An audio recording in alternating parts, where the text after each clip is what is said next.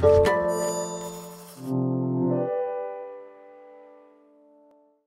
following podcast is part of a certified educational activity. Access the entire activity and complete the post-test at peerview.com/RGT860. Downloadable slides and practice aids are also available.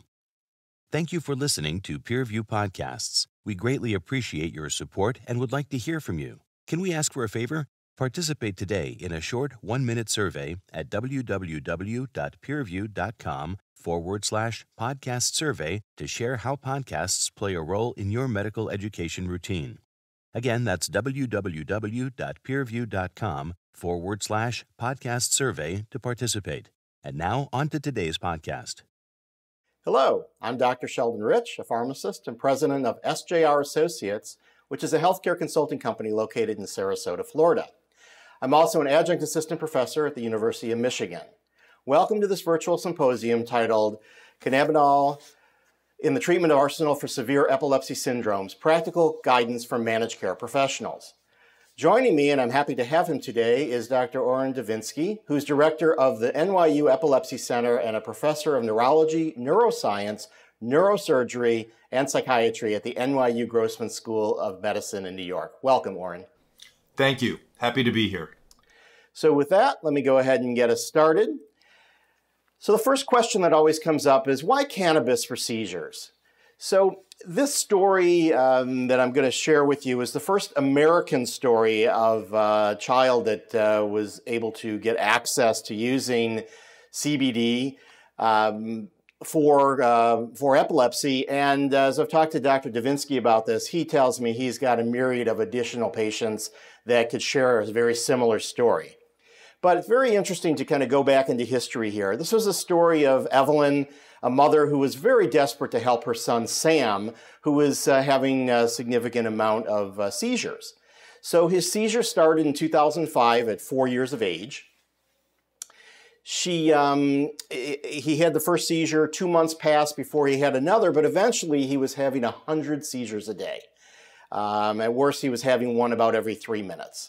So he went in, he was diagnosed, he had epilepsy. They diagnosed him as epilepsy with myoclonic absences, abrupt unresponsiveness, and sudden body jerks. They tried numerous medications for him. Some helped briefly, others caused some significant side effects for him. So his mom, interestingly, described his life as a bad cell phone connection.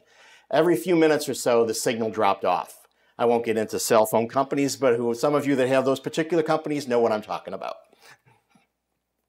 So his mom in 2011 had read a study in the British Medical Journal about a small CBD study in rats. CBD at that point was not available or not really easy to obtain. His mom joined this underground epilepsy collective, and they had their own herbalists, and they were cooking up their own CBD. But there was a lot of lot-to-lot variation, and they tended to have fairly poor results with that. She learned about a British pharmaceutical company, Greenwich Pharmaceuticals, that was developing a highly concentrated CBD, and they were originally were looking at that for MS spasticity. So she went through all the protocols that she needed to, and finally was able to get permission to get him enrolled in the clinical trial at that point in time, and flew to London after she obtained that permission. After he was given his first day, his seizures were down to 30. After 2 days, they were down to 10. And after 3 days, they were down to 1. So now the issue became, what is he going to do now? The product seemed to be working for him. So he ended up coming back to the United States and needed to find a way to keep getting the drug. So he found a very compassionate neurologist at the University of California, San Francisco by the name of Roberta Cilio. She agreed to enroll Sam in a one-person trial.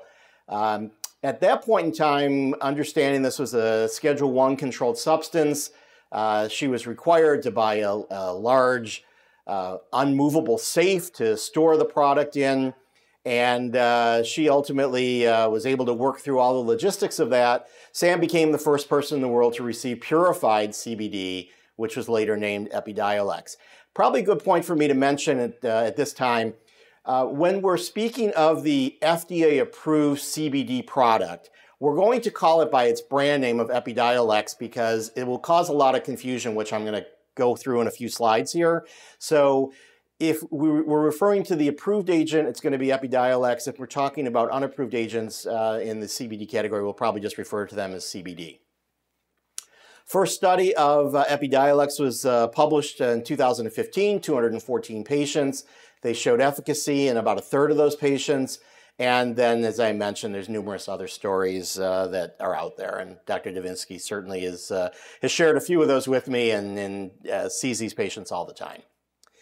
So I want to briefly go into this understanding production regulation of medical marijuana, hemp, THC, and cannabidiol, because it's very, very confusing. And we always have a lot of questions at these seminars about what the differences are and such. So I want to briefly go through that and hope that I can make some sense of that. So cannabis is a naturally growing plant. It contains over 400 different cannabinoid compounds. 100 cannabinoids have been isolated. And we find that mostly in the flowering tops, the buds, the top leaves, the lower leaves, stems, and stalks of the plant. And some people may have heard of indica or sativa. They've been crossbred now. So really, if somebody says, oh, I have indica-based or sativa-based cannabis, it really, at this point in time, probably is not. It's been so crossbred that it probably doesn't maintain its specific characteristics. Okay, so let's talk about cannabis. Cannabis is made up of predominantly delta-9 tetrahydrocannabinol, or THC, which is the euphoric compound. When people think of cannabis and they're giving them a high, that's what's causing that, is THC. It's predominantly used recreationally. And then we have cannabidiol, which is a non-euphoric compound. It's predominantly used medicinally. So these are the two main components of cannabis. So the THC component that causes the predominant high is a partial CB1 agonist. It's helpful in preventing, and has been found, and some medications are available with THC to prevent nausea and vomiting because of cancer chemotherapy, can promote appetite. People that have used cannabis in the past say, oh, gee, I just start eating like crazy when I'm using it. And there are some medical conditions that it has beneficial effects for. Unfortunately, there's a number of adverse effects. Short term, we could have memory loss, impaired coordination, altered thinking, panic, etc. You can see those things on the slide for yourself. And long term, there is a 9% or so addiction rate that varies based on which study you look at. Potentially altered brain development, diminished life satisfaction, cognitive impairment, those type of things, lower IQ. So there are some concerns here with delta-9 tetrahydrocannabinol, and that is something that we certainly need to keep an eye on. Now for cannabidiol, it's the major non-euphoric component of cannabis, so you don't get a high from that. We don't know exactly how that works. It may be an antagonist, but we're not exactly positive. There's a lot of studies being done to try and prove that.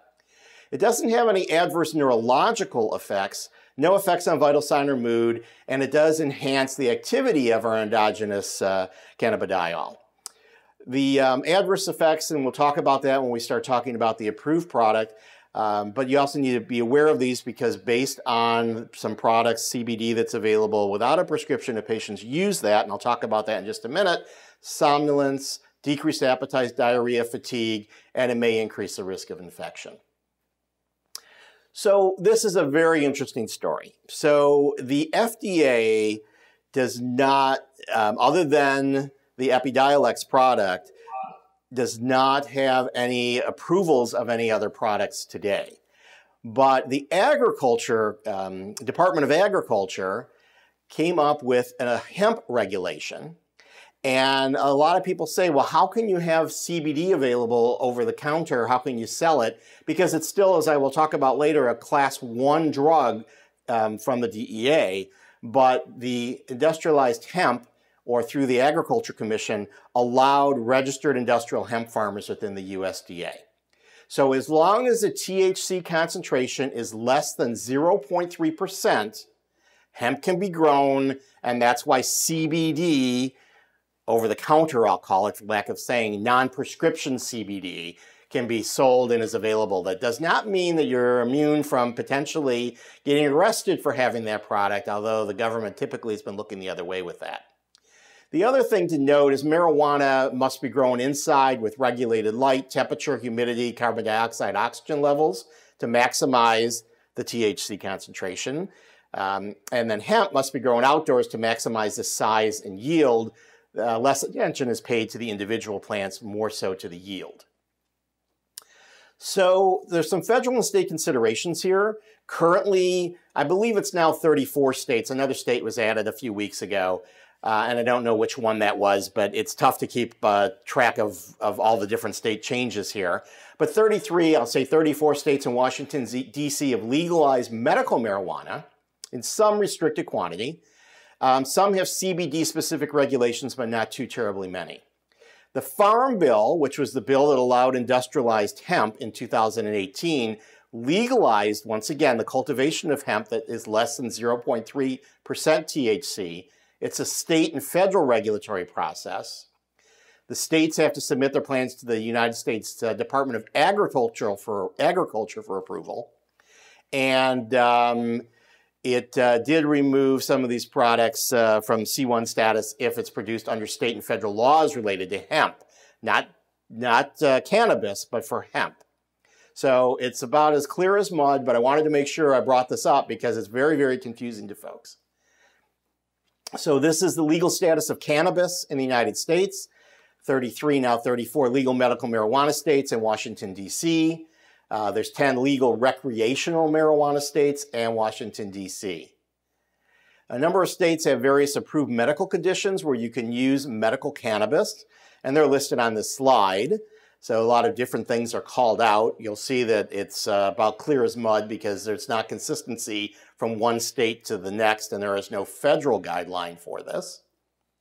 And these are the different approved medical conditions that different states look for, ranking based on the number of states approved. So for cancer, there's really not enough evidence here showing any anti-tumor effects. There's one pilot with 2 patients. It's preclinical. We don't think that the indication is appropriate at this point in time because there's not enough medical scrutiny that's gone into that. We have seizures. This is for, once again, medical marijuana, not for the FDA-approved product, Epidiolex.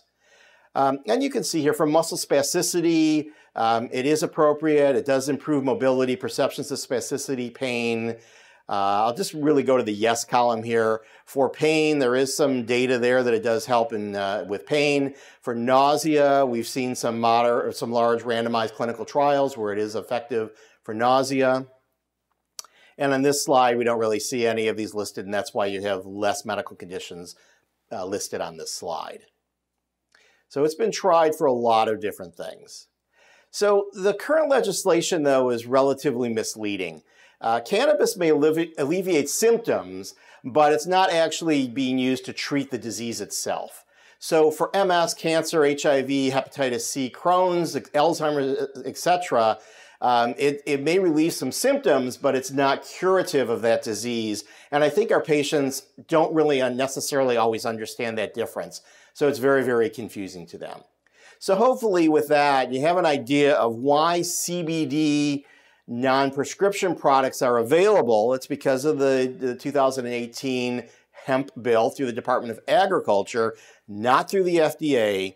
And then the CBD product, Epidiolex, has gone through FDA approval process and is FDA approved. There's some recent changes to its DEA status and such, which I'll talk about after Dr. Davinsky's talk and kind of go through that for you as well.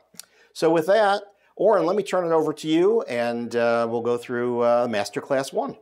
Thank you so much, Sheldon.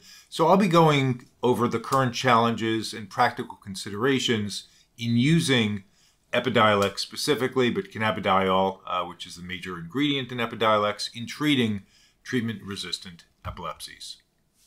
So to begin with, when we consider children and young adults with developmental disabilities due to severe pediatric epilepsies, we need to think about what's the underlying cause for why these individuals have the cognitive and behavioral deficits as well as seizures. And so in part, specifically on the cognitive and behavioral disorders, there's some underlying disorders. For many of them, for example, with Dravet syndrome, 85% will have a sodium channel gene mutation. There are many other mutations that can be involved with epilepsy. This leads to physiologic dysfunction. Sodium channels are not working normally in their nerve cells, and so it disrupts the connections between cells. Other individuals may have structural abnormalities where brain formation was not normal, or there was an injury after birth. Then there is, as you can see on the bottom part of the slide on the right, interictal epilepsy wave or epileptiform activity, which we know can affect attention, memory, concentration. If these waves occur during non-REM sleep, that's where we consolidate short-term memory, and that'll disrupt that. This is one of the reasons why college students who do all-nighters don't tend to do too well, because whatever they learn, they can't retain.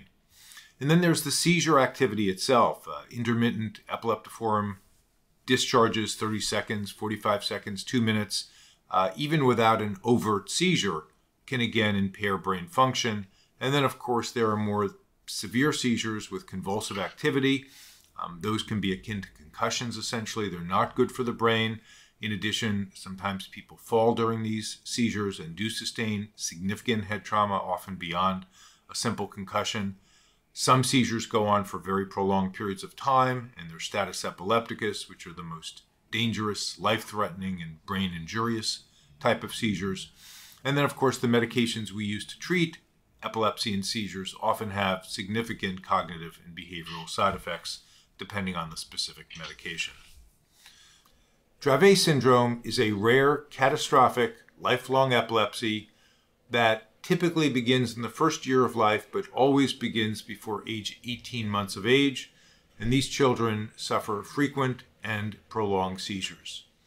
The clinical criteria to diagnose Dravet syndrome are shown below, and usually 4 of the criteria on the top or more: normal or near normal cognitive and motor development before the onset of seizures, 2 or more seizures with or without fever before age 1 year of age, myoclonic, hemiclonic, or generalized tonic-clonic seizures, 2 or more seizures lasting more than 10 minutes, and a failure to respond to multiple first-line anti-seizure medications with seizures persisting after age 2 years of age.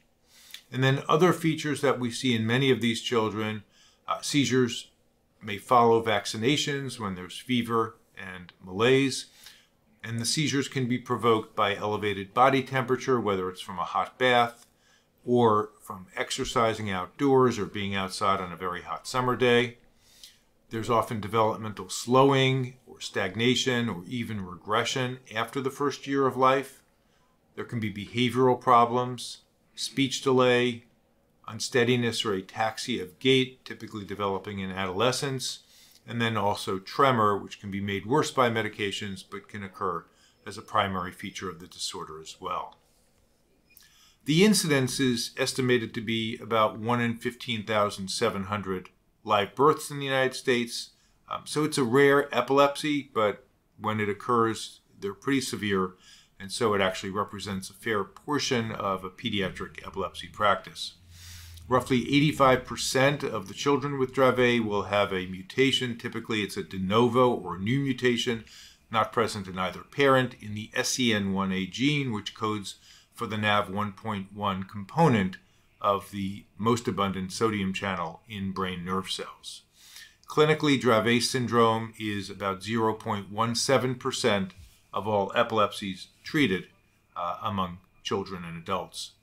The seizures are drug resistant, less frequently after puberty. So that is, after puberty, many of these children, the seizures come under much better control, but especially the first 5 or 7 years of life, seizures can be really, really disabling and frequent despite our best attempts to treat them and control them. As I said, cognitive delays are common. Essentially 95% have an intellectual disability, and 25% will meet criteria for an autism spectrum disorder diagnosis. Gait disorder usually occurs after puberty, so by adolescence, these children often show abnormalities in their walking. And there's very sadly a high mortality rate. About 15% will die by adolescence and 20% will die by early adulthood. And the vast majority of these die from seizures, either SUDEP, sudden unexpected death in epilepsy, or from status epilepticus, less frequently drowning and pneumonia. So here's a patient who I saw before I knew what Dravet syndrome was. I first saw him in 1992. He was born a healthy boy until age 4 months, and 9 hours after his first DPT vaccination, he had a 90-minute tonic-clonic seizure, and then when initially evaluated in that seizure as well, there was a right focal clonic onset to the seizure. His MRI and his EEG were normal. This is a picture of him a little later in life, but in early childhood.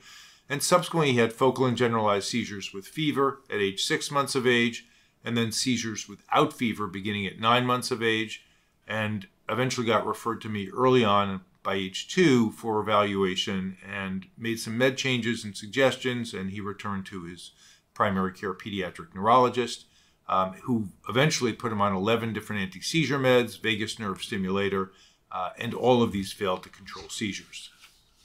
He reemerged in my practice at age 20 after a gap of well over 15 years because the neurologist had thrown up his hands and he's still having seizures. This is a picture of him at about that age. And he was having just one big breakthrough every 3 to 6 months, but he couldn't drive. He was actually fairly on the high intellectual spectrum for Dravet syndrome. He also had minor seizures, which were diagnosed as focal unaware seizures. And as soon as I saw him again for the second time and went through the history with Alex and his mom, it became clear about the febrile seizures, the seizures occurring after vaccination, the prolonged seizures early in life with hemiclonic. He was really right out of the textbook of Dravet syndrome. And I said, we need to get an epilepsy panel and see if he has an SCN1A mutation. And quite sadly, I got the result back at night. The next morning, I saw it on my pile. There it was. He had a de novo truncating, severe mutation in this gene. And I literally called the mom to say, and they were coming in the next day for an admission to evaluate for possible surgery. And I called to let her know we have an answer. And she said he had just passed away in his sleep that night. So literally the night that I got his diagnosis and the next morning when I saw it, he died during that interval. A classic SUDEP. He was found dead in bed, face down. And that was it. His life was gone. And so even though he was on the milder side, seizure every 3 to 6 months, it's still, even infrequent seizures, whether it's Dravet syndrome or anyone with epilepsy, sadly, can cause a sudden death. So for individuals with SCN1A mutations, there's really a wide spectrum of affectation or how the disease manifests itself, the gene disorder. It can be, number one, it can be asymptomatic. It can cause just migraines, familial hemiplegic migraines. Some individuals only have febrile seizures. Some have febrile seizures with some additional non-febrile seizures called febrile seizures plus. One of those categories is with generalized convulsive seizures with febrile seizures, and that's called GEFS plus. Another one is intractable childhood epilepsy with generalized tonic-clonic seizures. And then in the most severe manifestation, it's Dravet syndrome. Sometimes, most frequently, it's the type of mutation in SCN1A, but keep in mind we have 20,000 other genes. Most of them are expressed in the brain, and many do affect seizure threshold. And then for every gene, there are many, many promoters and regulatory elements that allow genes to be turned on, turned up, turned down, turned off.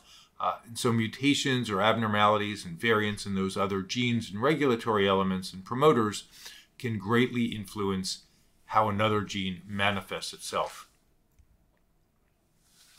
The second disorder for which Epidiolex, cannabidiol, was assessed to treat epilepsy is Lennox-Gastaut syndrome.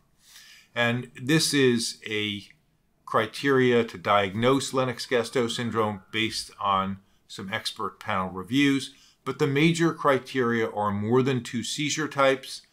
Typically, one of those should be a tonic seizure, seizure onset before age 12 years, a history of EEG with generalized slow spike and wave discharges, which I will show you on the next slide, and cognitive impairment since childhood. Minor criteria include persistent seizures despite the use of 2 or more anti-seizure medications, history of vagus nerve stimulation, ketogenic diet, or epilepsy surgery, other EEG abnormalities, multifocal spikes, generalized discharges, paroxysmal fast activity, and evidence of seizure-related helmet use or head or face injuries, which are sadly, very common in these children and young adults. So typically the diagnosis, there are 3 major and 2 to 3 minor. And then for the non-LGS drug-resistant epilepsy, they tend to have 1 or less of the major and only 1 or 2 of the minor criteria. And the next slide shows 2 patterns. On the top is the classic slow spike and wave just discharges. These are generalized, they're widespread in the brain, but unlike the more typical generalized spike and wave pattern that are seen in children and adults with idiopathic generalized epilepsy, those discharges occur at a frequency of 3 to 5 hertz or cycles per second, whereas the slow spike and wave discharge is less than 3 hertz, typically in the 1.5 to 2.5 hertz frequency range. And on the bottom of this slide, you see a discharge called a generalized paroxysmal fast activity, GFPA, and this is another hallmark EEG signature together with the slow spike and wave discharge of Lennox-Gastaut syndrome. And then the final disorder or syndrome for which Epidiolex, cannabidiol, has been assessed and approved by the FDA to treat epilepsy in these children and adults is tuberous sclerosis complex. There are more than 2 children born each day with TSC.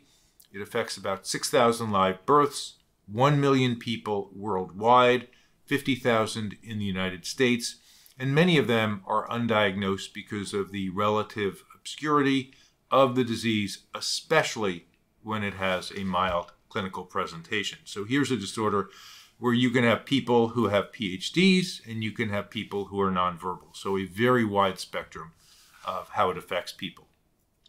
Here are some of the major features. Facial angiofibromas, which is shown on the face on the top right there, or forehead plaques. Non-traumatic ungual or periungual, those are the fingernail fibromas. Hypomelanotic macules or white spots, typically more than 3. A chagrin patch, which is typically found in the lower back. It's a connective tissue nevus. It's raised and slightly, you can feel it, and the parents are often aware of it. There can be multiple retinal nodular hamartomas seen on ophthalmological evaluation. These are benign and rarely cause problems, but they're helpful for diagnosis. Cortical tubers are seen on MRI scans, and I should say the bottom right photo there is a chagrin patch from the back of a patient. Cortical tubers are present in the brain. These are thought to be contributory factors to the development of epilepsy and also cognitive and behavioral issues. Subependymal nodules are benign things that line the ventricles. They're little growths.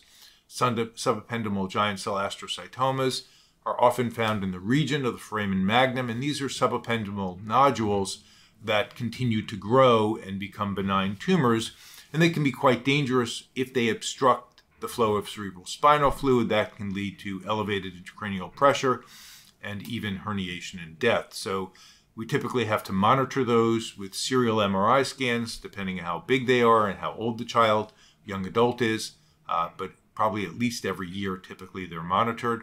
Cardiac rhabdomyomas are benign tumors of the heart. They're most often identified actually in utero on ultrasounds or in the first year of life, and then they often regress on their own.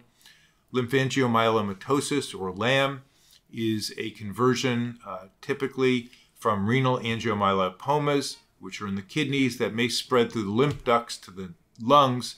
And the LAM are relatively serious manifestations and can unfortunately be deadly, and these are much more common in women.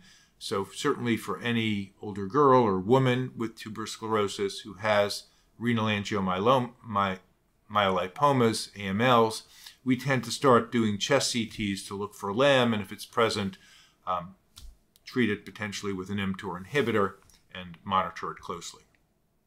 But what are the neurologic features? Seizures occur in more than 80% of these patients. They often begin before age 1, and infantile spasms often between ages 4 to 6 months, but can occur at any time before age 2. And vigabatrin is a particularly effective medication for infantile spasms in these children.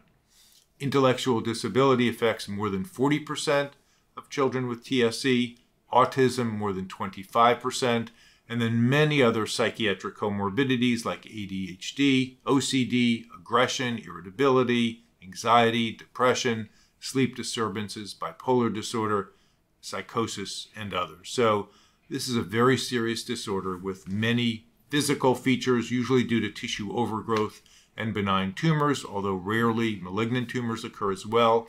But the brain manifestations are typically the most disabling. This is a slide that I think is incredibly informative about epilepsy in general and the toll that seizures play on young children. This is a slide taken from Manny Gomez's book, written in 1979. His experience at the Mayo Clinic, he was one of the nation's leading experts in TS. And if you look at those children with TS whose seizures began before age 1, 72 out of 79 had intellectual disability, essentially 90%. If you look at those who had seizures begin after age 15 years, it was about 15% had intellectual disability. And if you look at those with no epilepsy, there were none with intellectual disability. And so what I think this speaks to is the earlier the brain is assaulted by epilepsy, the more severe the assault, the greater the chance there will be a severe intellectual problem going forward. And then this is a story of a child. It's a good story with TSC. 1995, I was early into my practice. A boy who was in the town I was living in, I got called to see in the hospital. He'd had the onset of infantile spasms. An MRI revealed cortical tubers, so he was diagnosed with tuberous sclerosis. We had heard that vigabatrin was very effective in patients in Europe with this disorder. It was not approved yet by the FDA. We were able to get the drug. He became seizure-free within several days. He remained on that drug and was later changed to more standard medications with very infrequent focal aware seizures, minor seizures. And he subsequently was able to go to the University of Michigan and graduate. This is a child, if he was born in Manny Gomez's era, and nothing against Dr. Gomez, but the drugs weren't available then. He would have been treated with phenobarbital and dilantin, and he would have been severely intellectually disabled. Now he's a bright young man, working independent, great college, and a real success story. And I think an example of where effective seizure control can make a world of difference for these individuals. So just briefly, this partly goes over Dr. Rich's comments, but the biology of cannabis, there are two main species, sativa and indica, and between them there are more than 500 compounds, including other cannabinoids, in addition to CBD and THC, terpenes and flavonoids. These other compounds, we know many of them, but they've not been studied by science and medicine to nearly the degree that CBD and THC have. CBD, as Dr. Rich said, it's not psychoactive. It binds to many receptors. The ones I'll just focus on relevant here are the GPR55 receptor, which is what we think may be the most important one for seizures, the TRPV receptors, which are probably important for pain, serotonin receptors, probably important for the anti-anxiety properties observed in some animal models and human studies, and then multiple anti-inflammatory effects. By contrast, THC is psychoactive. It stimulates the CB1 receptor in the brain. It also stimulates the CB2 receptor, which is mainly in immune cells outside of the brain. So they're really very, very different compounds. Their mechanisms of action are quite different, as is their potential for addiction, which exists with THC, and dependence, which does not exist with CBD. So this slide, you can take time to digest it, but it really just gives you an idea of how diverse the mechanisms are of CBD's, cannabidiol's anti-inflammatory effects. Just look at point number 3. Look at how many of the interleukins, 1 beta, 3, 6, 12, 17, TNF alpha, INF beta gamma, just huge numbers of effects. It's really quite remarkable that one molecule can exert literally more than 20 different anti-inflammatory effects. So, this may contribute to some of CBD's anti-seizure properties and anti-epilepsy potentially properties. This is under investigation. Certainly the GPR55 receptor clearly is implicated in excitability in the nervous system as well.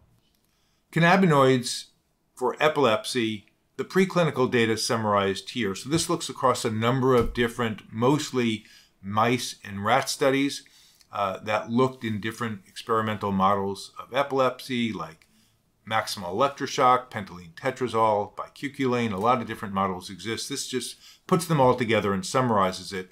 And I'm going to focus on two of the rightmost bars in this histogram. So the second from the far right is delta-9 THC. And you can see in most of the models that green component is that THC usually exerts anticonvulsant or anti-seizure properties. It is rarely proconvulsant, and about 25-30% of the time doesn't have an effect on the seizure threshold. By contrast, CBD, the far right bar, together with CBDV, which is a very closely related cannabinoid, those have about a 75 to 80% reduction in different animal models will reduce seizure activity. In the remainder of models, they have no effect, but in no models do they make seizures worse. So CBD from the preclinical animal model data has always been very strong and very supportive that it would work. And in work done in two labs, one by Salantav, and then more recently by Evan Rosenberg and Dick Chen at NYU, who I've collaborated with, we've looked at the effect of CBD on an existing pathway in the brain. So there is a lipid called LPI, which stimulates the GPR55 receptor. And what Salantav and his group showed is that when LPI stimulates the GPR55 receptor on pyramidal excitatory cells that are glutaminergic, it increases excitation through presynaptic calcium release, mini excitatory presynaptic potentials, and also the amplitude of those. So it has multiple effects on excitation, and what we at the NYU group did, led by Evan Rosenberg and Dick Chen, found that when the GPR55 receptor is stimulated by LPI on inhibitory GABAergic interneurons, it decreases inhibition through the mechanism shown on the slide. And it is the perfect disaster for a seizure because it increases excitation, it decreases inhibition, it moves the ratio of E to I, excitation to inhibition, dramatically towards seizure activity. And so it drives a seizure, and then it's a terrible positive feedback loop because when a seizure occurs, the nerve cells make more GPR55 receptors, making them even more sensitive to the excitatory effects of LPI. And CBD blocks the effect of LPI on both excitatory neurons and inhibitory neurons. So CBD really breaks this positive feedback loop in a nice way. Just touching briefly on the pharmacology of Epidiolex, it's important to know that all the cannabinoids are fat-soluble compounds. It's true for CBD, THC, and most of the other ones in cannabis. And because they're fat-soluble, their oral absorption is poor. If they're taken on an empty stomach, an individual may absorb only 4 to 5%. If they're taken after a high-fat meal, like a ribeye steak or a big bowl of guacamole and chips, you will absorb 16 to 20% of the CBD. So literally a 4 to 5-fold increase in absorption if it's consumed after or with a high-fat meal. It is also significantly metabolized in the liver. And you can see on the chart below a couple things just to point out. This is from a pharmacokinetic study of Epidiolex. And if you look at the Cmax, there's some numbers there, 292. But I think what's most interesting is what's in parentheses, the 87.9%. That's the coefficient of variability. So this is a drug that has a very large variability within subjects or between subjects when a dose is taken. And then the area under the curve, which is essentially how much gets absorbed over a period of time, again, the coefficient of variability approaches 80%, and this is much higher than what's seen in most drugs. And on the right, you see the point I was talking about in the fasted versus the high-fat meal state, much higher absorption and blood levels after taking CBD or Epidiolex with a high-fat meal. So I'm going to turn now to the studies with Epidiolex in treatment-resistant epilepsy. And the first one was a large open-label study that Dr. Rich mentioned briefly.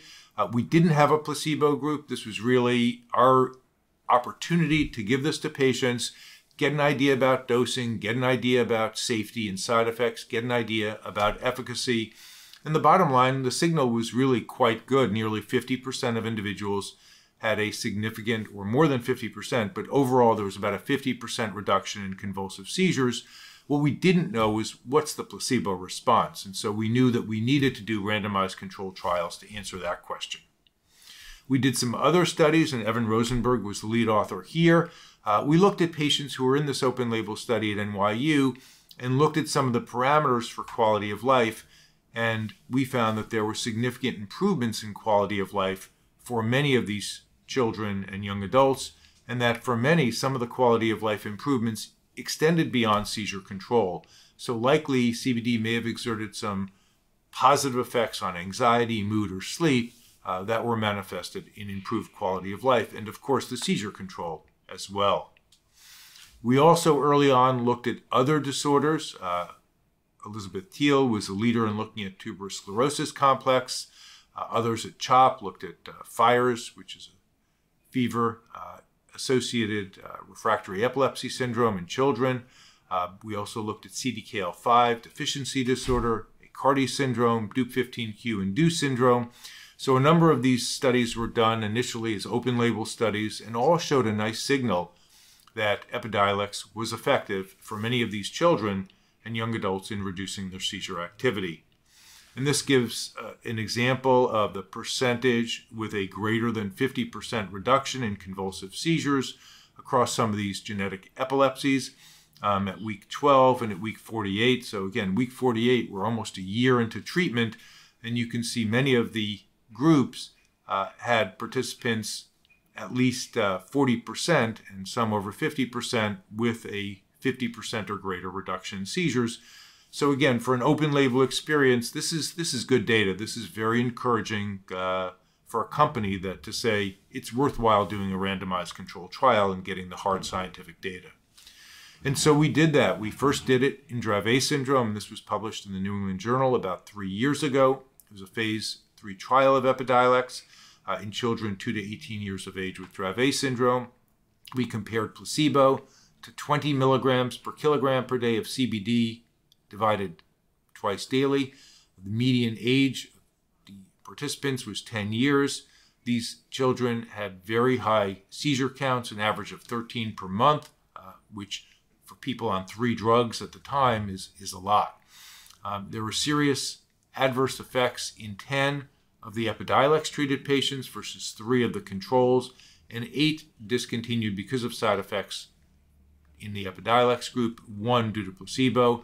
But the really important take-home message from this study was that the Epidiolex was substantially better at reducing convulsive seizures at a 0.01 significance level when compared to a placebo group. And this was a critical study in getting the FDA to approve this for Dravet syndrome. There were 2 additional studies done at the time of FDA approval, and these looked at CBD Epidiolex in Lennox-Gastaut syndrome. And what you can see on the left side is a study led by Elizabeth Thiel, published in Lancet, that showed, again, a very statistically robust difference. This was a very similar design to the Dravet study I just told you about, 20 milligrams per kilogram per day. And then on the right, we did a dose-ranging study that I led between 10 and 20 milligrams per kilogram per day of Epidiolex compared to placebo. And again, very nice statistically significant results, which led to the FDA approval. And one important point on the dosing is that the 20 was a bit better than the 10 milligram per kilogram per day dose, but only a little bit. And it really brought more side effects. So I think the consensus of people involved was that the 10 milligrams per kilogram per day was really a better target dose than the 20. And then finally, in tuberous sclerosis complex, complex. This is a large study, again, led by Elizabeth Thiel. There were 224 patients. It reduced seizures significantly in the two groups. These were high-dose groups, 25 and 50 milligrams per kilogram per day, so substantially improved reduction in seizures compared to placebo. But again, adverse effects were common and not surprisingly more so in the higher dose group. So with these results, Epidiolex was FDA approved initially for Lennox-Gastaut and Dravet syndrome, starting at 2.5 milligrams per kilogram per day, split twice daily, and then escalating up to 5 with a maximum dose typically of 10 milligrams per kilogram twice daily, which would be a total of 20. But most of us try to stop at 10 or even lower sometimes and see how people do. And similar for tuberous sclerosis, but the maximum dose going up to 25 milligrams per kilogram per day. And again, very nice to see these results leading to FDA approval for these 3 different indications. Let's turn now to some of the safety results from these trials. One of the things that we need to do, there are the potential for liver function test abnormalities, so we recommend testing them at baseline before the Epidiolex is started, and then after 1 month, 3 months, and then every 6 months thereafter. Because Epidiolex can raise AST and ALT. In 2/3 of the cases, discontinuation or reduction of Epidiolex resolve these transaminase elevations. And in 1/3 of cases, the elevations resolved with no dose reduction. So it's often transient. And the dose adjustment recommended is there for patients with moderate or severe hepatic involvement. So obviously, if individuals start on Epidiolex who have known liver disease, we go with lower doses and increase the dose more slowly. Other issues that do occur with Epidiolex, the potential for weight loss. It has been associated with decrease in hematocrit and hemoglobin. This has rarely been clinically significant, but something to just be aware of. And it can also cause elevations in serum creatinine. Again, it's been pretty infrequent and pretty mild when this has occurred. For the adverse effects in the randomized controlled trials, things that were seen in the Epidiolex-treated patients versus placebo at rates of 10% or greater. Central nervous system ones are mainly somnolence or tiredness, some insomnia, some poor quality sleep. GI side effects are among the most common: decreased appetite, diarrhea, and vomiting, especially the latter 2 at high doses. Elevated transaminases, again related to high doses, and often co-treatment with valproic acid. Dermatologic side effects like rash are infrequent, but they can occur. And then there are infections, which are more frequent in the Epidiolex group, and some systemic side effects, such as malaise, asthenia, and pyrexia. And some of the study withdrawals were related mainly to elevations in transaminases and somnolence. With regards to the serious adverse effects, ones that were thought to be treatment associated, the elevated transaminases were probably the major one that we discussed at the FDA meeting and that led to concern. And we were able to identify risk factors for these elevated liver function tests. And the most important was valproate co-therapy and high Epidiolex dose and elevated transaminases before the individual started on Epidiolex. And the transaminases that tend to be affected are ALT more than AST. So in conclusion, just looking over cannabis therapies, CBD and THC have shown efficacy in preclinical animal models of different seizures and epilepsy models. CBD reduces convulsive and drop seizures in Dravet syndrome, Lennox-Gastaut syndrome, and tuberous sclerosis syndromes. There's no evidence that CBD or CBDV are effective for focal epilepsy at this time, other than focal seizures occurring in individuals with TSC. We need data on other epilepsies, genetic generalized epilepsies, and these other rare epilepsies that I mentioned. There are positive signals in some of these cases, but we need randomized trials to get the science and find out the true answer. We need safety and efficacy data on THC. As Dr. Rich said, many states it's available for patients. There's a lot of religion, in my view, about the efficacy of THC in treating human epilepsy. We have zero controlled controlled trial data, and we have really zero good safety data in children with epilepsy. We certainly have safety data in adolescents who use it recreationally, and we know there are negative effects on the brain and behavior from THC, so something to be aware of. And we need a lot more data on the lay consumption of CBD and THC through the states that have medically approved cannabis and others where parents are just getting it through the internet or other places. So for example, pregnancy in young children would be two populations where I think we desperately need data, and it should be used with great caution and ideally with a physician's input and monitoring. Thank you very much. I'll turn it back over to Dr. Rich. Thank you, Dr. Davinsky. It's very clear you have a lot of compassion for your patients, and it's great to hear from an expert in this area. So with this, I want to talk more about the regulatory landscape and kind of some differentiation. So as I mentioned earlier, this slide's very critical to understand the differences between the FDA-approved product, Epidiolex, and non-prescription CBD products. So first off, we have the source. So for the Epidiolex product, this is derived from cannabis, and the Sativex product, and it is grown in a very, very highly controlled environment, controlled light, water, soil, and it's tested in no contaminants. For non-CBD products, these are the over-the-counter products. They're derived from the hemp plant. And we really don't have any standards whatsoever for quality, consistency, and the regulations do vary by state. The CBD content in the Epidiolex product is standardized, and I'll show you on the next slide that there's various studies that have shown vastly different levels of CBD in the non-CBD products as well as THC content. In the Epidiolex product, the THC content is regulated at less than 0.3%. It does vary in the over-the-counter CBD products, and Epidiolex is FDA approved. CBD products are not. Typically, we're seeing coverage by most plans. Interestingly, when you look at prior authorization, a lot of the the less often used, I would say, anti-epilepsy drugs are relatively high on the price continuum, as is Epidiolex, and that leads us to prior authorization. And I do want to talk to Dr. Davinsky as we get into the Q&A about, from his perspective, on working these patients up, because I think that's an important consideration for managed care. There's no coverage for non-CBD products. I've never found a health plan that does cover them. And this federal forfeiture I'll talk about in just a minute.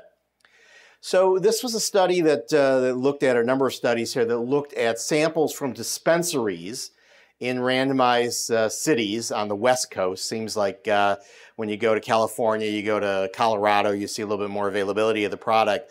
So 75 edible products of different brands of CBD. And you can see here the THC content, when labeled, 17% and only 17% was accurate.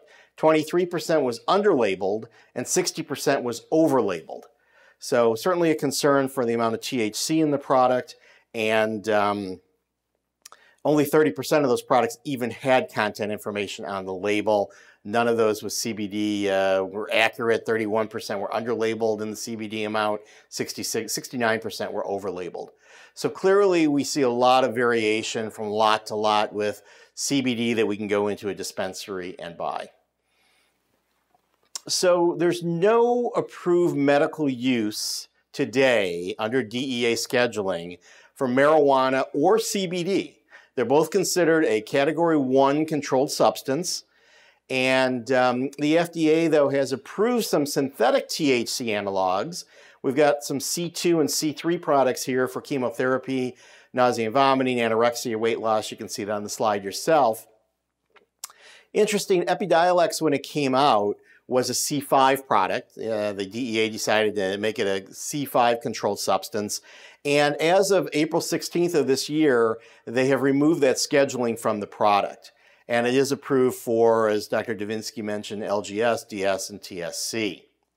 So interestingly, what does that mean now that Epidiolex is non-controlled any longer? Well, if you have a state with a drug monitoring program, that database no longer has to be checked before you're prescribing or dispensing Epidiolex. Prescriptions are now good for up to a year under the Controlled Substance Act. Any controlled substance is only good for up to 5 refills in 6 months. So now those prescriptions should be good for up to a year based on the State Pharmacy Practice Act. Most state pharmacy practice acts allow a prescription non-controlled to be good for up to a year, up to the number of refills authorized. This may allow for some off-label use, although we'll probably still see some control over that off-label use by payers. And this now only affects Epidiolex, not the other cannabinoids or CBD products. So they're still considered federally a Schedule I controlled substance. Although states are allowing them to be sold, there have been some cases where CBD products at TSA checkpoints have been found in patients' carry-on luggage and have been taken from those patients, taken from those people.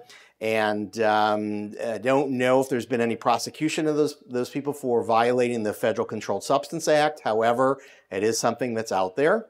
And also, when Epidiolex was descheduled, it was now approved for patients 1 year of age and older. So the FDA considerations. The FDA has not given us a clear regulatory framework for CBD products other than Epidiolex. These other products, as I said, differ in composition. They've not really been studied. Epidiolex went through the clinical trials. Dr. Davinsky was part of those clearly and has shown its efficacy. And the attempts to market these products, the CBD products, as dietary supplements, which don't require FDA approval, are running afoul of the agency. I'll share that with you on an upcoming slide here. They're excluded from dietary supplement definition. I do differ a little bit in this slide. The reference said the FDA is working quickly to establish potential pathways for marketing CBD. I don't see that happening very quickly, but maybe from FDA terminology, it's quickly. But consumers have to be aware of this. There's a lot of unsubstantiated claims out there, and there's been a series of warning letters that have been sent to manufacturers. So, oops, I'm sorry, I went the wrong way here. Recent FDA actions. The FDA has been very active in this category, looking at illegal marketing of CBD products. In 2020, so far, 11 companies received warning letters to remove the claims that their CBD products can mitigate, prevent, treat, diagnose, or cure COVID-19. So clearly that's something that's on everybody's mind right now as the pandemic continues. Over 20 companies received warning letters last year regarding illegally marketed CBD products as medicines. And Curaleaf, which is a product that, or is a company that has a number of CBD products marketed, has received, in the past, received FDA sanctions and letters asking them to give 15 days to respond. Some of the statements are shown here that they used within their marketing materials. On the different diseases that it could be treated. It could be used with opioids to lessen the buildup of tolerance. Some of these statements were clearly criticized by the FDA, and Curaleaf received a warning letter from them and had to respond back to them. And I believe all of these various statements have been removed from any of their marketing materials at this point in time. So when you look at formulary management and benefit design for these products, interestingly, because the CBD and medical marijuana are still considered a C1, with the exception of Epidiolex, which is available and FDA approved. If you're a Medicare or Medicaid plan, you must not cover medical marijuana or CBD products because they are a Class 1 controlled substance and not allowed for dispensing. So Epidiolex is exempt from that, and that certainly can be covered, but the medical marijuana and CBD, if you're Medicare or Medicaid, cannot be covered. Epidiolex usually is covered with some type of prior authorization or requirements for step therapy approach. Why is that? It's a relative high-cost product. It would prevent the off-label use of the product at this point until we have data to support that. It assures that other therapies, perhaps less expensive therapies, hopefully efficacious therapies, are utilized first.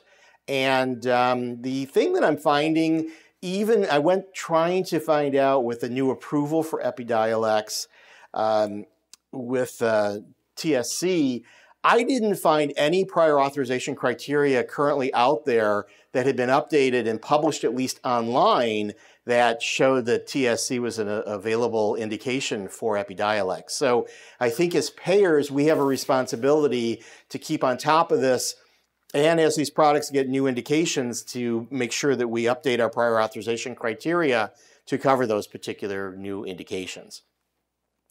I've gotten a lot of questions in the past about hospital formularies. Medical marijuana, some patients want to bring their medical marijuana into the hospital. Clearly, if it's smoked, it should be against the fire marshal regulations and hospital regulations, so that typically is not allowed. And if you allow the patient to bring in their own medical marijuana or CBD, non-approved, FDA-approved CBD, you can risk some federal funding because of that C1 status. So it is something to be aware of. Distribution of the product. Initially, when the product came available, there were a small number of specialty pharmacies that were allowed to dispense the product. I think there were a few reasons for that. Number one, keeping control of inventory levels, and number two, making sure that the patients were adequately counseled on using the product correctly. Since Epidiolex was launched, there's more than 15,000 patients that have received it. The specialty pharmacies are listed here, but the manufacturer has recognized the fact that there's a lot of hospital outpatient pharmacies that treat these patients with the seizures, and has made it available in some additional hospital outpatient pharmacies at this point. And I would suspect that we would probably see additional distribution channels in the future as we learn more and more about the product. Provider and patient education. It's very important that when the product is dispensed, that it's dispensed in its original container, and we use the adapter and oral dosing syringes that are provided with it. We should wash and dry the syringe between uses, otherwise the solution may turn cloudy. That doesn't necessarily affect its efficacy, but people will question that. It should be stored at room temperature and not be frozen. And very importantly, based on the studies that have been done, the patients need to be told to discard any unused Epidiolex solution after 12 weeks from when the bottle is first opened by the consumer. The warnings and precautions, and I'll go through these quickly because Dr. Davinsky covered most of these. The somnolence and sedation, we have to be aware of that. No hazardous machinery, driving, that type of thing. Typically, these are younger patients that will get started on the product, so that may not be as big of a concern. There is some suicidal thinking and behavior. We counsel the patients about that. Clearly, that's been a concern with THC products as well. So, but we just want to make sure we're aware of that. Making them aware that there might be some worsening of depression syndromes, suicidal thoughts, behaviors, and then the liver enzymes Dr. Davinsky covered as well. So we need to make sure the patient's aware of that and understand what the signs and symptoms of that can be. If we do have the patient that gets some adverse events with the product and we need to discontinue it, it has to be done on a slow basis, slow withdrawal, so we don't put the patient into some more seizure activity, very, very slow withdrawal. And there is a pregnancy registry for females with Epidiolex, and they should be registered in that. So if they do become pregnant, we need to make sure that the healthcare provider is, first off, goes over the fact that we should try and avoid pregnancy if we can, but if they do become pregnant, make sure the healthcare provider is aware of that. And it is important to note that if the patient is drug tested, it is possible that they may have a positive cannabis drug screen, even with the small levels of THC in the Epidiolex product, so they need to be made aware of that. Drug-drug interactions, Epidiolex, and there's many more drug interactions that are covered in the package insert, so I just want to hit some highlights here. But it is metabolized by cytochrome P450-3A4 and cytochrome P450-2C19. So if you co-administer it with strong inhibitors of those enzymes, such as diltiazem, verapamil, ketoconazole, etc., you will increase the Epidiolex concentration. Also the 2C19 inhibitors, fluoxamine, isoniazid, and ritonavir. If you co-administer it with inducers, you may decrease Epidiolex concentrations, and you can see the 3A4 inducers here and the 2C19 inducers. These are just some of those products. Probably more importantly to us, with other anti-epilepsy drugs, there are some interactions. So if you're using Epidiolex with clobazam, there's a potential threefold increase in plasma concentration of the metabolites of clobazam. With valproate, we may see an increase in the incidence of liver enzyme elevation, as was mentioned earlier. And with the other products here on the last bullet point, some increased serum concentrations of some of those products are possible as well when they're used in combination with Epidiolex. So being aware of those, and I think we've got, I saw a few questions coming in on that as well, so we'll ask Dr. Davinsky for his take on that in a few minutes. So with that, we're going to move into a case-based discussion, and Dr. Davinsky, I'd ask you to take us through this if you can, and then we can have some discussion about that. Great. Thanks so much, Dr. Rich. So the first case is actually someone who is in the tuberous sclerosis Epidiolex trial here at NYU, a 16-year-old child with this disorder. She's a sophomore in high school and was struggling because of seizures. She was having 2 focal unaware seizures every week and an average of 1 nocturnal convulsion every month. She had previously been on oxcarbazepine, zonisamide, and a modified Atkins diet. And at the time of enrollment in the trial, she was on eslicarbazepine, 1,600 a day, vigabatrin, 3,000 milligrams a day, and levetiracetam, 3,000 milligrams per day. So again, big doses. This is a 16-year-old. I wouldn't want to be on any one of these meds at these doses, never mind all 3. And this is her MRI scan, which shows the tuber there in the, it's the left side of the image, but it is actually the right frontal lobe. So that bright spot on the screen on the left upper corner of the MRI scan indicates the presence of a tuber, and those are often the places where seizures may begin. So she entered the trial 2 years later. She was a freshman at university on Epidiolex from specialty pharmacy after it got FDA approved. So she's now on 4 medications, and since she is doing better, we're planning on pulling back one of the other medications. Currently, she has a focal aware seizure once a month, so again, much milder than a focal unaware. Focal aware seizure, I could be having one now. My pinky can be tingling, but I'm able to talk, be coherent, be responding. I could drive a car safely, operate machinery, things like that. Focal unaware seizures, where I'd be confused or non-responsive, and which were occurring pretty frequently before the trial, are gone at this time, and secondarily generalized tonic-clonic seizures also gone. So really a very nice response. This individual continues to be on Epidiolex because they've had such a good response.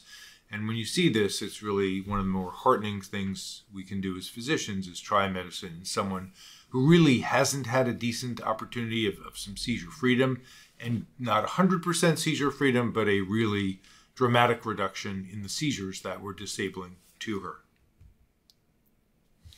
So some of the issues in this case that I think are worth discussing is dose initiation and adjustment. And for this case, we also started at 2.5 milligrams per kilogram per day and gradually increased weekly up towards the target dose of 25 milligrams per kilogram per day, split twice daily, so 12.5 in the morning, 12.5 in the evening. And we went over with this patient and her family before the trial started how to count the seizures, what the potential side effects of the medication would be, how to think about them, and then the process of getting the authorization. Sometimes if people are not aware of this, they wait till Friday at 4 o'clock and say, I got 1 pill left, or I got no pills left. And this is, any of the specialty pharmacy drugs are not ideal for that. So we want them to know, monitor it, try to give us at least a week before you are running low or running out of medication. We do need to work through insurance companies to make sure it is approved, and that requires our staff sometimes having to make phone calls so that the company can help as well. There is a patient assistance program for those who can't afford the medication and can show that indeed the combined family income is low. They likely will benefit for assistance programs to help them pay for the medication. And then finally, there is the potential for drug interactions. Dr. Rich summarized the most important one in clinical epilepsy, and that is a substantial elevation, sometimes 300 or 400%, in the endesmethylclobazam metabolite. So that's a biologically active metabolite, so it can possibly lead to better seizure control, possibly lead to more side effects when it's elevated. I got a couple questions, if I can, for you, Oren, on the case discussion. So this patient was on a clinical trial, and then they were transitioned over to approved product once the product was approved, I assume, correct? Exactly. Okay. Did you find difficulty in getting the patient to get approved once the product was approved for this indication, or was that something that you just had to talk about the fact they were on clinical trials and then moved over to the currently commercially available product? Yeah, for this patient and really all the patients who are in our trial, we've been very fortunate. The insurance companies, I think, have been very overall gracious and pretty rapid in getting patients approved. So it was pretty smooth and easy for this patient and the vast majority of our patients. Okay, great. And there was a question that came in. I may as well ask it here because I think it's germane to this question or to this case. When you're working these patients up and looking at first-line treatments, and where does Epidiolex fall within the continuum of these patients? Which drugs are you going to potentially try first, and then will you decrease some of those or DC some of those in order to initiate Epidiolex? Can you just kind of talk about that from your clinical experience? Yeah, no, it's a great question. What we know for sure is that Epidiolex clearly is effective as an adjunctive therapy for the three disorders, Dravet, Lennox-Gastaut, and tuberous sclerosis syndromes. No one can really say for any of those syndromes what's the best drug, what's the treatment of choice.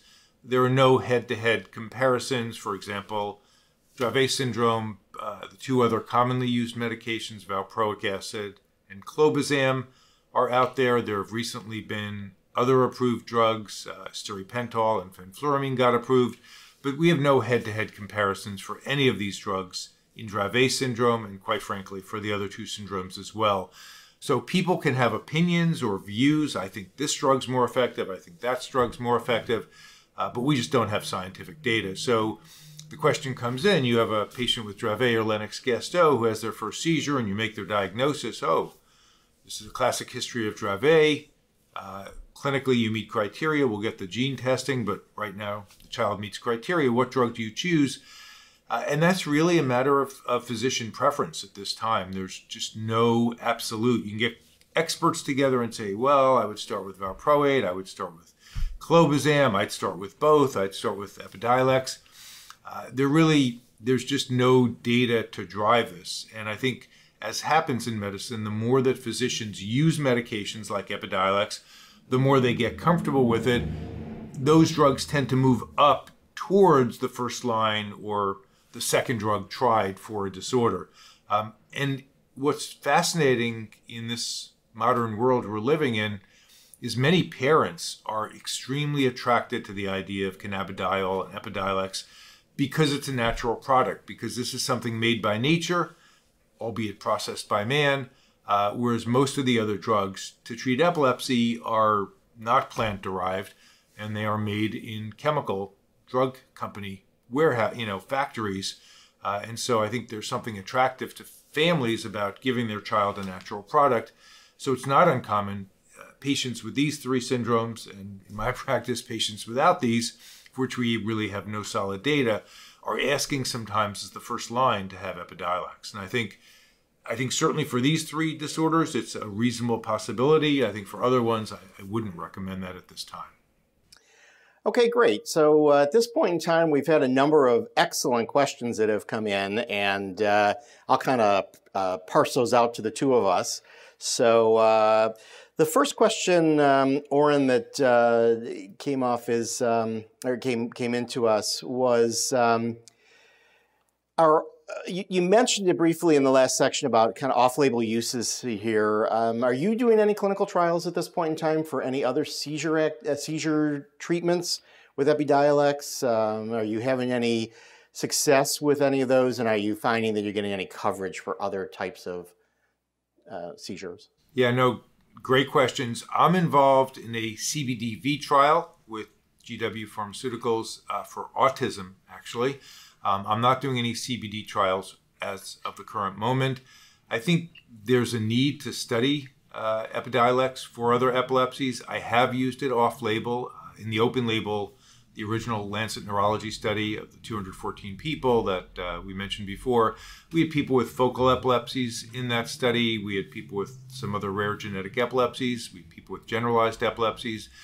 You know, we certainly have seen positive signals in many of those other disorders, and we have used it, certainly if I have someone with an epilepsy that has not been controlled with some of the better medications for their disorder. A lot of those patients want to be tried, if they don't have one of the 3 approved syndromes, to be treated with Epidiolex. And the approval process for those really varies by the insurance company. Some have been remarkably lenient and generous and approved it, and some have really held a line, occasionally even for the approved disorders, but certainly for the non-approved ones, some companies have said no. So we haven't been able to get it approved for everybody. I certainly do use it off-label for epilepsies when I think it has a chance to help people and they've been through the major treatments for that disorder without good success. So I think that's where we stand right now, and I think more studies will be coming in the future from other investigators. Okay, great. Another question came in about tapering of a patient off of Epidiolex if you need to. Can you just take us through how that would work in your clinical practice? So, you know, the data varies, but I think right now it doesn't appear to be a great risk to stop it relatively quickly. But, you know, out of prudence, no one wants to recommend sudden discontinuation. Certainly for anyone with epilepsy, if they get a severe rash, which is very uncommon with Epidiolex, typically we would stop it suddenly. If you think that patient is someone who's really been fragile and prone toward status with medication withdrawal, they could potentially be admitted, you know, but again, I've not had to do that in treating probably over 300 people with Epidiolex, but you never know what can happen on rare occasions. In general, if someone has been on it and they're just, you know, tired, having GI discomfort, their liver enzymes are going up and they're not really coming down, and it's a decision that the efficacy hasn't been that great and we want to get them off the medication, I would typically taper them off over 2 to 4 weeks would be a typical thing, cutting the dose, let's say 25% per week for 4 weeks or so. You know, that would be a standard one. I've certainly done it much faster, and on occasion I've done it slower. It really, a lot depends on the individual patient, why it's being discontinued, what other drugs are present and how well protected they are, and how severe their epilepsy is. Okay. All right, great. All right, there's some side effect questions that came up. A number of them about GI toxicity, and kind of want to find out from your perspective, how do you manage GI toxicity in these patients when you do see it? And one of the comments that came in, or one of the questions was, some of the prescribers, it seems to be maybe going from BID to TID to reduce GI side effects. Granted, that is off-label. It's labeled for BID, so want to make sure that we're aware of that. But are you seeing any of that being done? And just kind of general comments about GI side effects. Sure. So GI side effects are probably, you know, one of the major ones that lead to discontinuation for some patients, because it can cause nausea, diarrhea, decreased appetite, and weight loss. And when they're problematic, I think either giving the Epidiolex with food can sometimes be helpful. Otherwise, if it's taken on empty stomach and there are GI side effects, it could affect the GI system more. Sometimes lowering the total dose, I think for some individuals, very high doses like 20, 25, 30 milligrams per kilogram per day, which I've certainly pushed it to those doses and well beyond in some patients. But that's where you're typically going to see more GI side effects, so lowering the doses. I've also done what that questioner suggested. I've split it into 3 times a day dosing. A lot of these patients do have severe epilepsy, and they're already taking other seizure medications 3 or even 4 times a day. So it's relatively easy for the parents to just split it more frequently because the patient's already getting more frequent dosing. And then occasionally, if dose reduction or dose splitting doesn't work, I've also tried some antacids or carafate, which coats the stomach lining, which has been helpful in some cases where it's really been a very effective drug. and in the unusual case where the GI side effects are really troublesome and splitting the dose or lowering the dose hasn't led to a resolution of the GI problems. Great. And I think the point too is for the pharmacist out there to make sure that they add this to the patient's medication record, even if they've not dispensed it, and ask those questions too and see if they can be helpful with any recommendations. There were a number of questions that came in about the liver functions and all that, but I think you covered that pretty well in your slides. Do you have any other comments to make on that? No, I think, we should monitor liver functions, and the big risk factors are baseline elevations, co-therapy with valproate, and high-dose therapy. But again, the vast majority of people, valproate is used in a lot of individuals, certainly with Dravet and Lennox-Gastaut, and somewhat with tuberous sclerosis. And there's no reason you cannot use Epidiolex with valproate. The vast majority of individuals tolerate it quite well. But those who are on high-dose valproate and high-dose Epidiolex, who have baseline elevations, those are the ones to really watch carefully. And if you could either reduce the valproate dose or the Epidiolex dose, if liver function problems emerge, typically they will resolve. It's interesting because one of the questions that came in talked about seeing doses above 20 milligrams per kilogram per day and also seeing discontinuation of valproic acid prior to or when starting Epidiolex. So I think you've kind of addressed that. I think it perhaps maybe is somebody that is not treating these patients as frequently as you are, or maybe that's just their comfort level in looking at doing that. But clearly we want to make sure that these patients don't start having seizure activity by doing a premature discontinuation of something they might be controlled, help to be controlled. Absolutely. And the only other thing I'll add to that, because it's not on liver specifically, but it's on the interactions and co-medication, is the point you made about clobazam. And since we know that the N-desmethyl metabolite is biologically active, it may contribute to seizure control. It almost certainly contributes to somnolence and other side effects. That if someone is on clobazam, especially if they're on higher doses of clobazam, you should really think about reducing that either empirically or follow blood levels of both the clobazam and its metabolite, which can be ordered, I think, through LabCorp and maybe some other ones. But monitoring those is going to be important, because if you add Epidiolex to someone on clobazam and they become more tired, the tiredness actually may have nothing to do with the Epidiolex. It may be completely driven by Epidiolex's effect on the clobazam metabolite. Okay, great. And I talked about some of the restriction on distribution, but have you seen any restrictions on prescribers? I mean, from your perspective, obviously you're a specialist in this. Is it pretty much generally open to all prescribers? Will the patient having this many seizures and being pediatric be going to a specialist predominantly? Yeah, I think the vast majority of these children, they're all treatment resistant. A lot of these kids had been on 6 to 10 drugs before they went in the trial. The average number in all these trials are on 3 medications before Epidiolex was added to the mix. So this is a pretty refractory and treatment resistant population. And the vast majority, I would say, of this population are treated by pediatric or adult epilepsy specialists. So for us, it's been no problem overall getting the medication. But I think even for a general neurologist or other physician, if a patient meets the criteria, it should be a relatively straightforward procedure once you are aware of who the specialty pharmacy is and going through the approval process. But it's been pretty straightforward. Okay. All right, great.